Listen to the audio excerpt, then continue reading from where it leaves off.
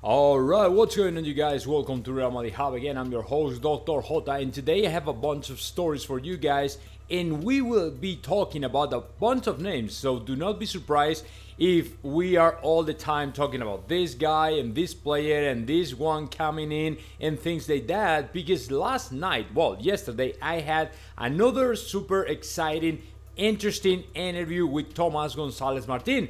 And like I said, guys, if you have a chance, the opportunity to subscribe my Twitch channel, it's gonna be great, because every time I have a journalist like Thomas Gonzalez Martin or others, they always offer something, they always deliver something, they always come up with a surprise. And last night wasn't an exception, and we heard about a bunch of things really interesting for Real Madrid. And the first one I have for you guys, I mean, he said a bunch of things, very interesting things, but I don't want to start out with that. I just want to start out with something even more important, because he came out from Jose Felix Diaz in the channel of Ruben Martin, and he said there's one guy, there's a big name, a super player who has offered himself to Real Madrid. So he couldn't say the name, but everybody started to fighting up the rumors to say, okay, is this guy, is this other guy? And the two more names, the two more